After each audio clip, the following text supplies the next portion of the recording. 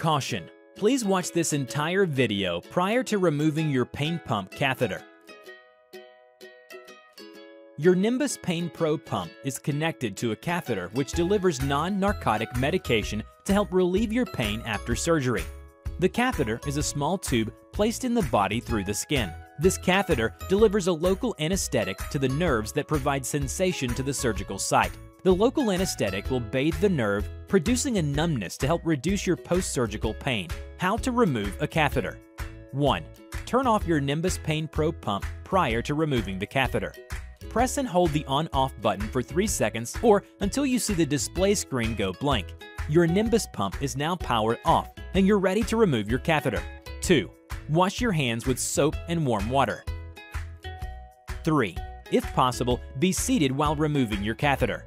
4. Gently remove the dressing or gauze which covers the catheter site while being careful to peel away the dressing from the catheter. Please note that the catheter could be incidentally pulled out during dressing removal. 5. Gripping the catheter close to the skin.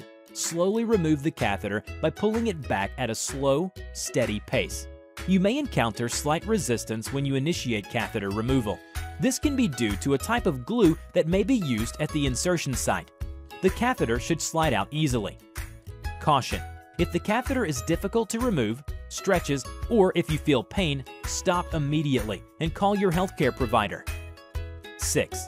After catheter removal, check the catheter tip for a colored marking. Common colored tips can include, but are not limited to, black, silver, blue, and red. Caution: if the colored marking is not there, or if you are unsure, call your healthcare provider. 7. Cover the site with a Band-Aid if needed. If you have questions about your nerve block catheter or catheter site, contact your healthcare provider.